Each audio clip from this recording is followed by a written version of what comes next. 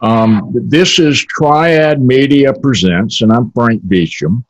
This is a series of programs featuring people in the arts and entertainment who are dealing with the temporary lack of live performance venues, a major issue for many people. Our guest on this first show is Rick Newman, founder of Catch a Rising Star, a major chain of comedy clubs. He has mentored a who's who of top comedians over the years. Rick managed Pat Benatar and Rodney Crowell, both Grammy-winning artists. He's produced comedy specials for all the TV networks. And I welcome Rick to the show. Though I'm in New York, Rick is in LA, in Hollywood. And I just want to start by asking you how life is out there and how are you doing? I'm actually doing pretty good, thank you. Self-quarantine, of course. But it gave me an opportunity, the pandemic, to dust off some old projects, get in touch with some colleagues. And for the last 2.5 months, we've been developing 2 programs in particular that we all liked, and it's keeping us all busy. You know, the interesting part is I'm not alone. We're all in the same boat, so to speak, right now. So all in all, I'm doing okay. Well, that's good. That's good. Thank you. Since you came from the live performance side of this business and have mentored a lot of major people, I know that a lot of artists now are lamenting their future over what they're going to do about not having the ability to perform live. And I just wonder, what do you think the changes are going to be when you know this thing comes down? I mean, how do you see this shaping up? Well, I think the audience, the size of the audience, is going to be different than what it was, no matter what the venue was. Right. They're going to have to work out some kind of a seating where there's a safe distance between you and a stranger. And it's definitely going to affect ticket sales. However, there will be some kind of back to normalcy in live performance. When that's going to happen depends upon what happens with the pandemic and whether or not vaccine or other rules and regulations that are going to be put into place go into effect. So do you see, let's say the live theater audience or the live performance artist, do they need to go to video as an interim, and can they easily make that transition? Well, you know, creative people always found a way to be original, and now is the time. The internet is your friend, and there is so many places where you can project yourself, whether it's on YouTube, Instagram, Facebook, Zoom, Vimeo. You can develop an audience, you can get yourself out there. I think right now, you just have to think about how you can put yourself online and project your talent to the public. We've been through this before. I think the last pandemic was 1918. 100 years ago. I wasn't here.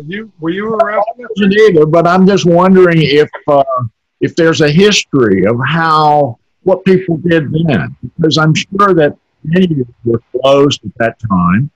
I don't know much about that, but it's an interesting thing. I wonder if there are any examples. Well, I think, you know, you certainly can't compare 100 years ago to now, because with can't. social media and the internet, you can reach more people than even performing live.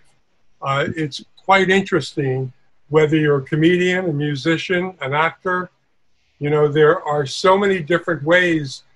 Actors, a lot of actors are getting a little community together, and they do broadcasting of different plays, and it's a Zoom call with maybe 10 people on the call. Sometimes it's 2 or 3 people. They each take a part and they read a script.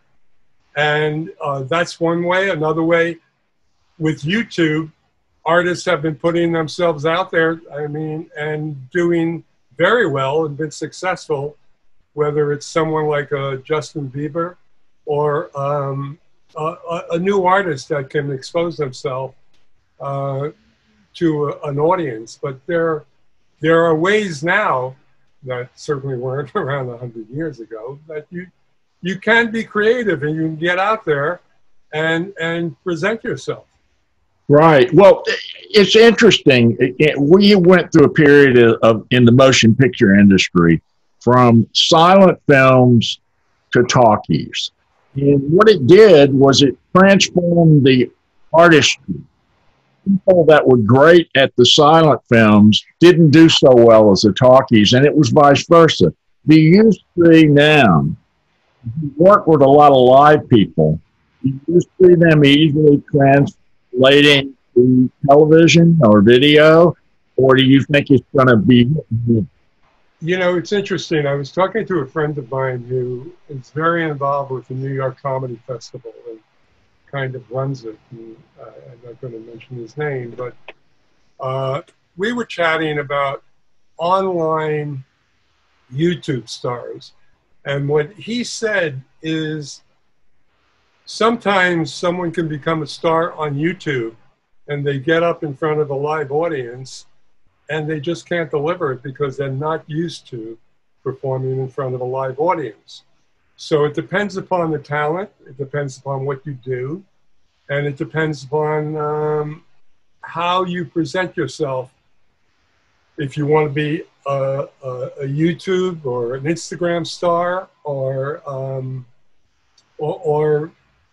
present yourself in a way where you do a Zoom call with other comedians, and this is happening regularly, and you do get that immediate reaction from your other comedians that are on that Zoom call. But you have to figure out a way that you can do it and reach the people. And there's plenty of ways that you can, in fact, do that. And so it sounds like what you're really saying is the artists today are going to have to reinvent themselves. Totally. For this new future, or they'll fizzle out. Well, they have to reinvent themselves for a period of time until we see what's going to happen with this pandemic. But yeah, I mean, you have to reinvent yourself for the internet, and I think I can't stress enough. There's so many things out there that you can do. There's comedy competitions. There are auditions, whether it's sending in an audition tape for America's Got Talent or American Idol. They all accept online auditions, and you've got to pursue everything as a performer. So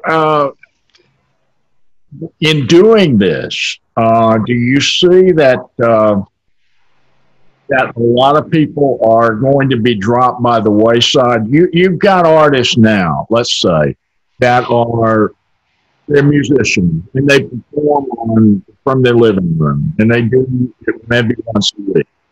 But that's got to fizzle out, isn't it? It's not high production value, and you would think at a certain point people will get tired of it.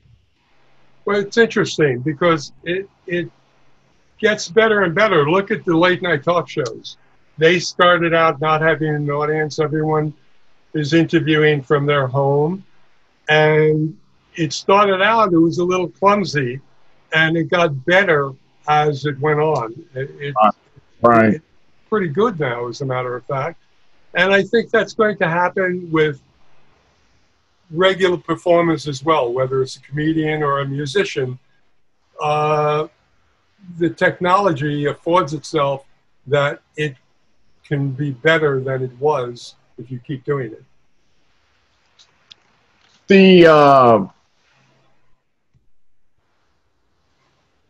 The comedy club, as you knew it, do you see that business in a live venue coming back in, say, the next 2 or 3 years? In the next 2 or 3 years? Yeah. I mean, or at least until a vaccine comes out. I think it depends upon what the prognosis is with this pandemic. Because if that vaccine happens, as they're saying, as early as next year, and it really is effective, then it's going to come back sooner. In the interim, comedy clubs are going to suffer, and they are suffering, because they're generally not too big to begin with. And, you know, if you cut down the size of an audience, you still have the same overhead right. as a club owner. And if you're only allowed 25 to 35% of an audience that you can fill, I don't know how many places can endure that and stay in business. So right. There's a lot to be taken into consideration for all of that. You are also a partner in the Triad Theater. And we are not in an opening phase yet of this, but I know that you have done a social distancing so that people get further apart in a live venue. And also there is video capability, live streaming and all. Do you feel that that is going to be a good way for audiences to come back in some form, or do you think it's still very risky? No, I think it's something, as a matter of fact, at the Triad, what we're going to do is we're converting it into not just a theater, but a soundstage, so that we can broadcast live streaming events out of there, or tape events that could be broadcast later. But we had to reinvent ourselves as well. Now, well, my partner, Peter Martin, who built the Triad and built a beautiful theater, as you know, he already has put in banquettes and cut our capacity in half of what it was before. So it's spaced out where even if we're doing a live performance with an audience, everyone's going to have safe seating distances between tables. But we are making a change. We had to reinvent the club and the theater, and that's what we're doing. And what kinds of acts do you think will come there under this reinvention? Well, in the past, we have done such things. We have celebrity autobiography, which has been running there for 10 years. I don't know if you know about it, but it's I've seen it. Different celebrities that read other celebrities' autobiographies. Very funny. That's a show that we would broadcast. We do a writer's seminar, a New York comedy writer's seminar, hosted by Alan Zweidel. We've done that several times. Right. And we intend to get back into that type of programming. We do a lot of music. Johnny Roush and his connection with musicians. Every other week, we do a live jam session with the top musicians in New York. And that's just an example of some of the things that we will be doing out of there. We also do things like Joy Behar and Susie Essman have interviewed each other. Mario Cantone and Susie Essman have interviewed each other. So there's different kinds of programming that will work on the internet and live streaming that we intend to do. Right, right. So do you see these are all being pay-per-view events so that people at home? I mean, you won't have a large enough audience to make them commercially viable in the theater. So will you make them free, or will you make them pay-per-view, or how will you do that? Look, the only way we can stay in business is to charge a minimum amount of money. And I say minimum, hypothetically, $5, a broadcast, just to cover the cost of opening the theater. If there's some money that we can give to the talent, that's exactly what we would like to do as well. And we would partner with the talent on some of the projects that they may bring us for it to possibly go on to bigger and better things. There's a lot of internet shows that began as just small programming and went on to become television shows. Right, right. So beyond the triad, you're working on television yourself. You're developing these shows. How do you see production coming back? Let's say you got a show. How do you produce it right now? I know that there are some talks about social distancing with crews and all, but how do you do a love scene or something where people have to work close together? I think they'd have to go through a doctor's examination first. I'm kind of kidding, but look, it's got to be very carefully done so that the actors and the crew are protected. And whether it means making sure that they've come in with a clean bill of health and tested negative for coronavirus, or taking their temperature day of when they've got to do a scene. But I think a lot of the rules and regulations are going to be spelled out for us and what has to be followed. Right, right. And so we don't really know yet when this is going to come back, because I know you're spiking, in California right now. So, yeah, it's an interesting situation.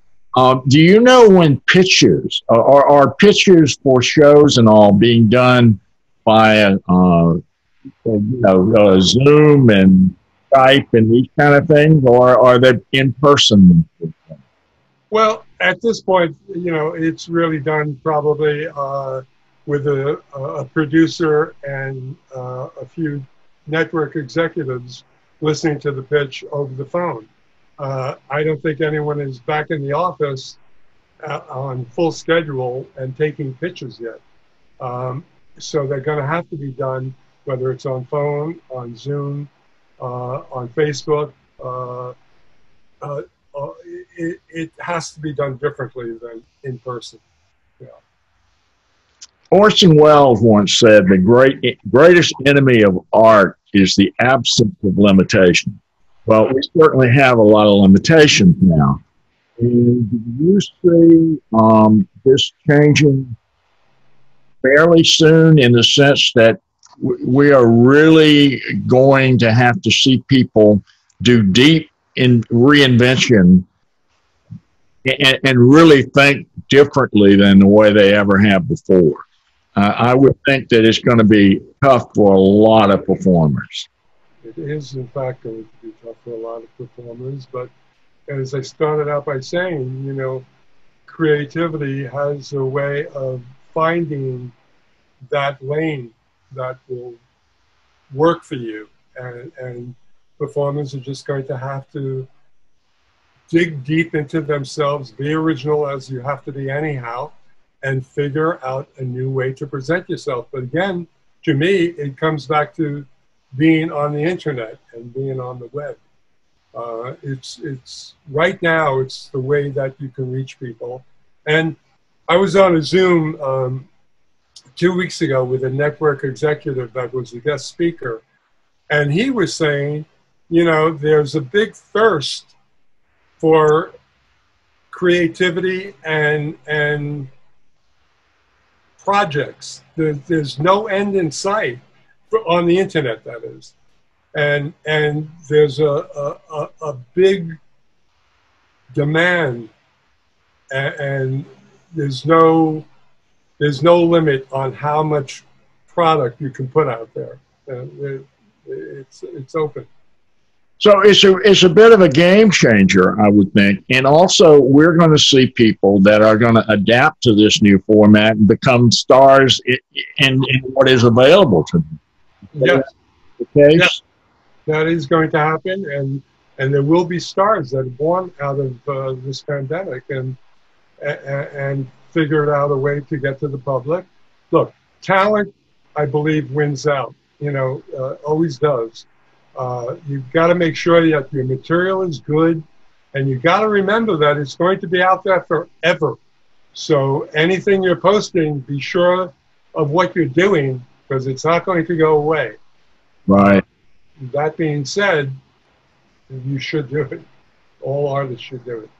Right. I know you're working on some TV projects. Is there anything you can share about what's coming? And also, I think that there was a show down at the Triad coming on the network. Well, we're working on a show. I can't tell too much about it because we don't want the idea out there. But right now, the working title is 2 Drink Minimum. And it's a show that actually we have presented. We got notes back from networks. It's something that kind of all came out of the pandemic. And now we're in the process of rewriting. And we're going to be presenting it again. And it's a show that will very much be a part of the Triad.